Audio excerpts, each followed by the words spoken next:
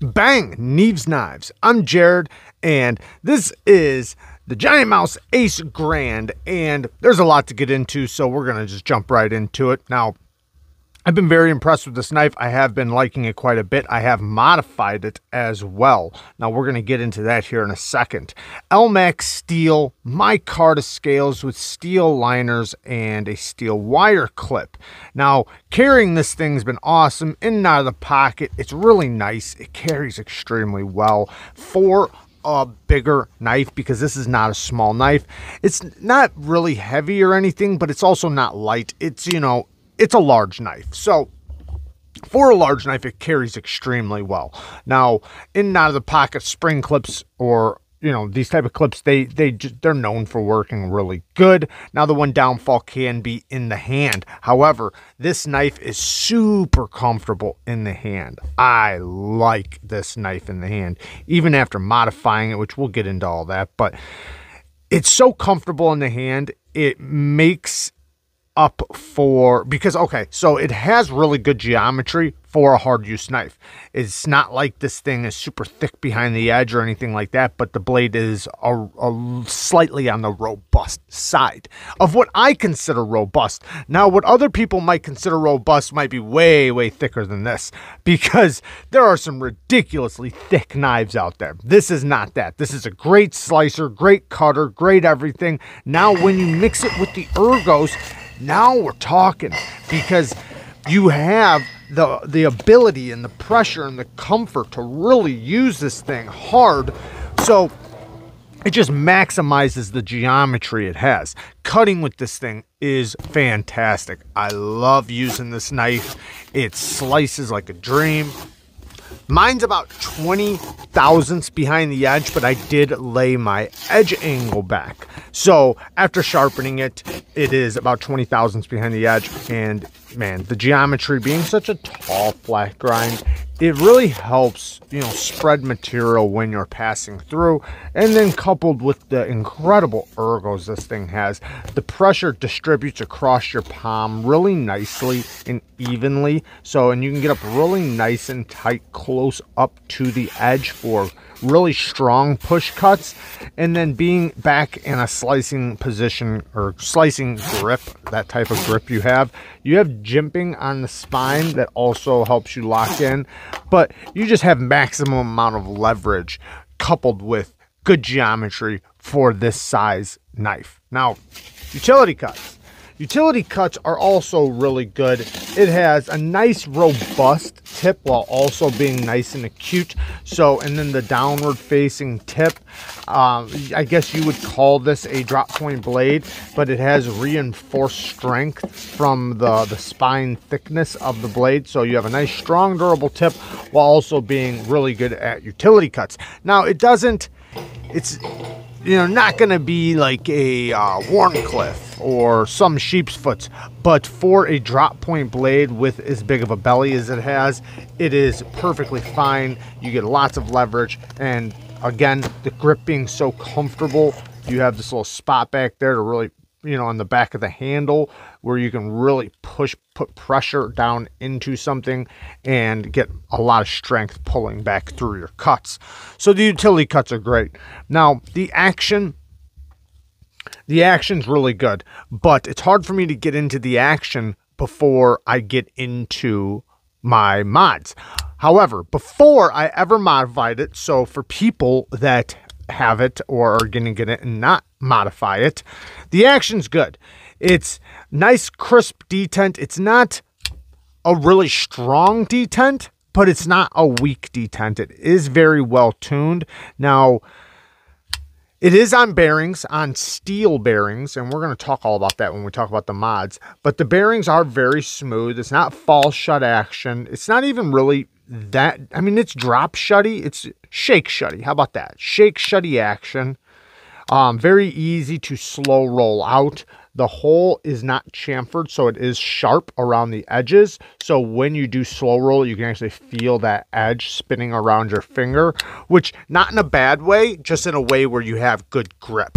Reverse flicking action, great positioning for the hole. It lands right in a perfect place for me. So if I have it in my palm It's very easy to deploy with the reverse flick. You can use the skin of your finger because the detent's really not that strong, or you can use your nail. Either one works just fine.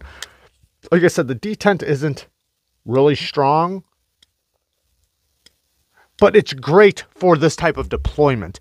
It wouldn't be good for a flipper, but it works great for a hole or thumb stud action.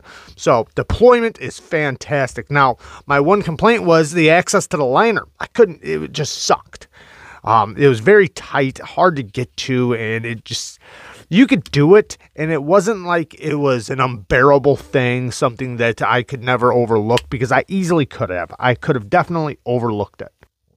And it closed just fine. However, I got a pet peeve with tight, hard to get to liners. I don't like that. I like having fast, quick access to my liner. So that's why I wound up doing the mod.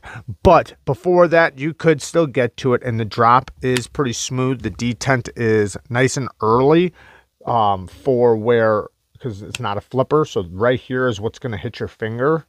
Like that, right there. So it's well past the detent when it hits your finger, which is nice, even before I modified it. So that is a good thing. Now the liner it does have some jimping on it, and it is pretty sharp.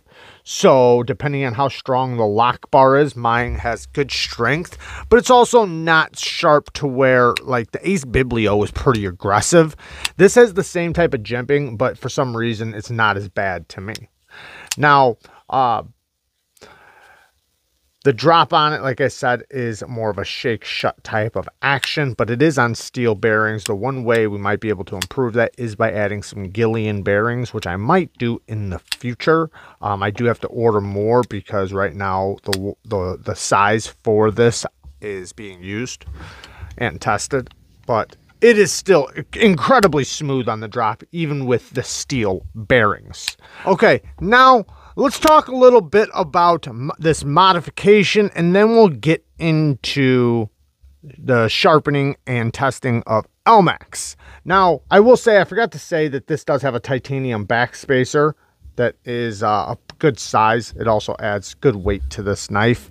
Now, modifying this, I did want to increase, obviously, the finger space. So I marked it out exactly where I wanted the, the chamfering or the access to go. I took my knife apart, and you'll notice when I take it apart, you'll notice that the bearings are also riding on a washer. So the washer has a track around it for the bearings to roll on. Very similar to what Tucson does. So that's a nice thing to have.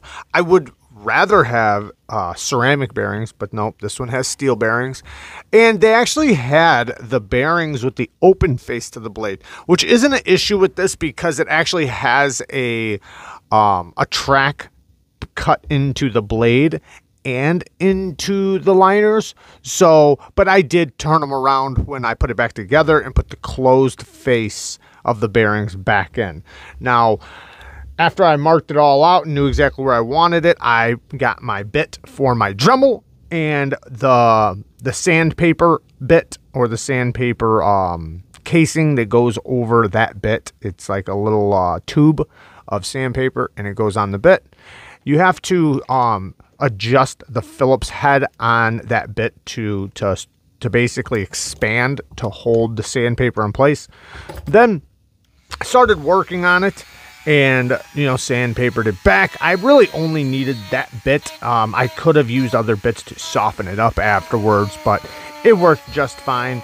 And after I got it back to where I wanted, now the one problem, you could consider this a problem or not, I don't care, but this right here, you see how this goes around the liner, right? It goes around the liner. The liners are inset. Well, when you cut it back, you're going to expose the face of that liner because this is thin right here. So chamfering it back, I had to get rid of that because if I would have left a little bit of this covering it, it would have been way too thin and eventually probably would have broke from me pushing on it. So I just cut it all the way back. Then I put it back together and I noticed that the liner was still there, or was exposed quite a bit. So I took it back apart, which I was considering that was going to be a thing anyways. Now, after putting it back together, I marked out the steel where that was being exposed on the, from the liners, and I cut that back as well. Now, I used a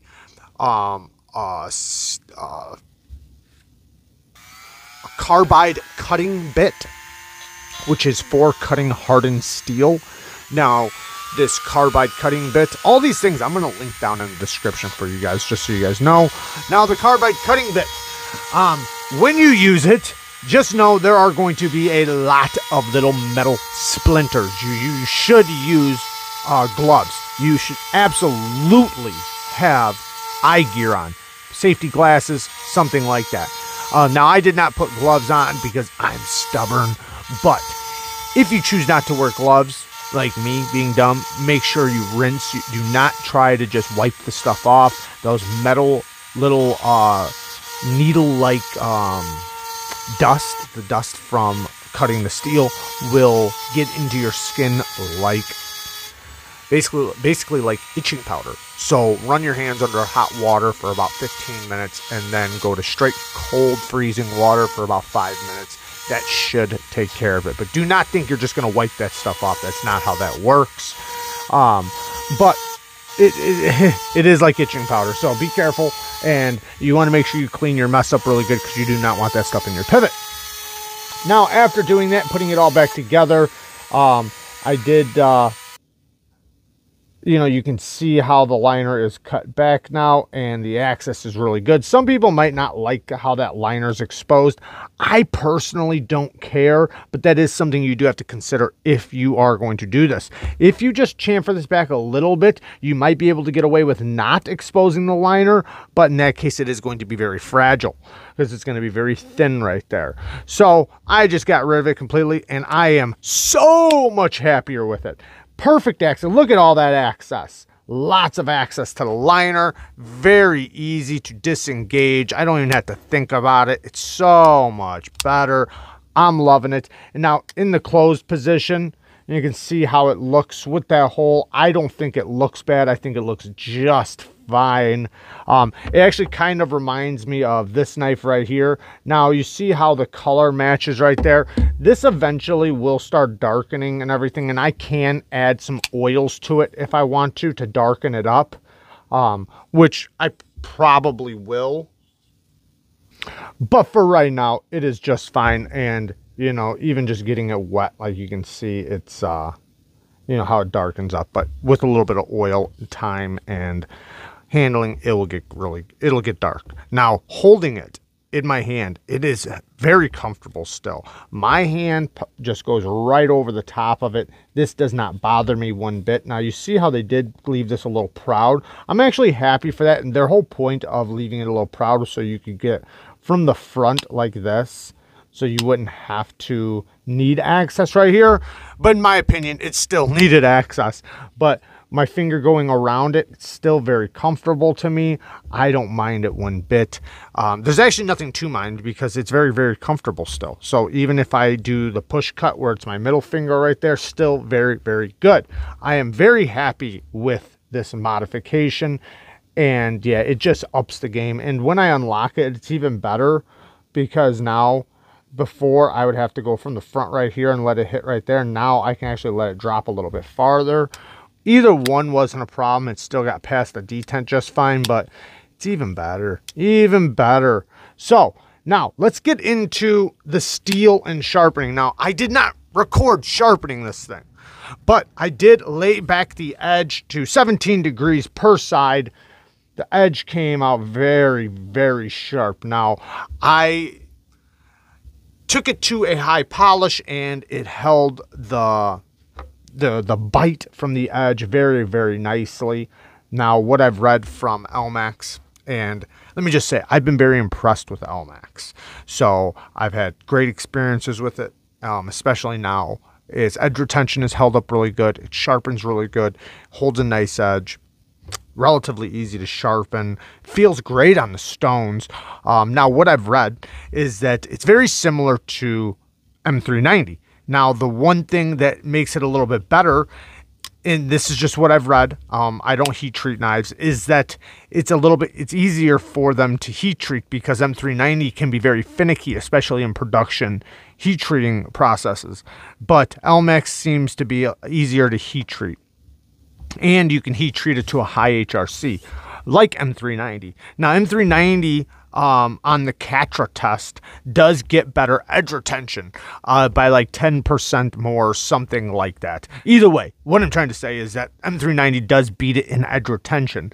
Now, I'm curious if that's across the board. Like if I took 10 knives in LMAX versus 10 M390 knives of production knives, not custom heat treats, I would argue and probably bet that LMAX would outperform M390 majority of the time, or at least half the time, because if the heat treatment is easier to get, then it's probably easier to get consistent. And with M390, it can be a little wishy-washy on the edge retention. So, and edge retention isn't the only thing.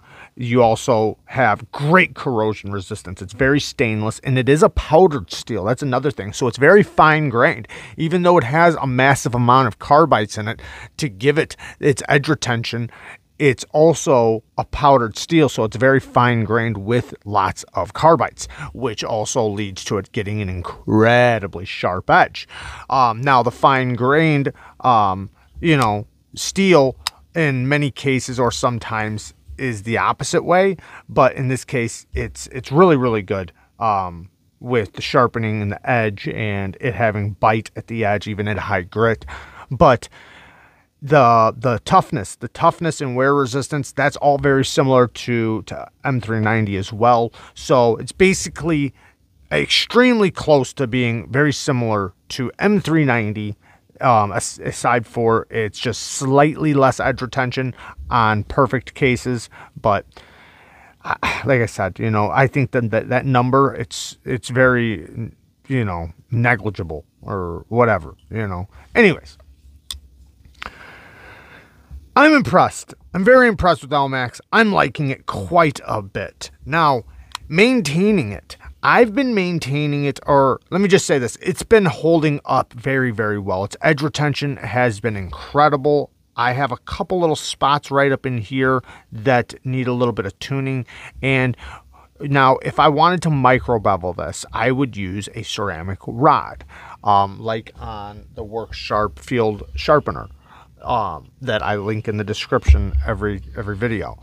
Now, that would be an easy way to keep up with the edge, which I did before I sharpened it. I kept up with it a bunch of times and tried to keep the edge going as long as possible before I ever sharpened it. So the factory edge, it wasn't the best, but it did last quite a bit, and I tried to get the most life out of it as possible. But after sharpening it, now, if I'm going to hone it, I'm going to probably use one of my venev stones, the same stone I used to finish this on, because I did sharpen this on my Venev Dragon Series diamond stones. Now, I would probably just hone it on that, or a Spyderco ceramic stone, the ultrafine, or maybe one of my LANSKY sapphire stones, because they're flat and this edge bevel is nice and flat. And that's if I don't want to micro bevel it, because then I'll lay it down on the exact same angle I sharpened it at and just hone it back. Now, if I want to do it really quick and just do a couple passes on each side, yes, I'll just use a rod and put a tiny micro bevel on it. Not a big deal. It'll also make the edge slightly more tougher, because when you do add a little micro bevel, when you lay back your angle and add a little micro bevel at the tip, it can make it tougher. Now, all in all, some bad things. So, some bad things was the liner. We already got to that. I obviously modified it. Next thing is that they use little T6s. They have T8 down here and then T8 up here. Same thing with the clip, T8, T8. Why did they put T6s here? I will never know.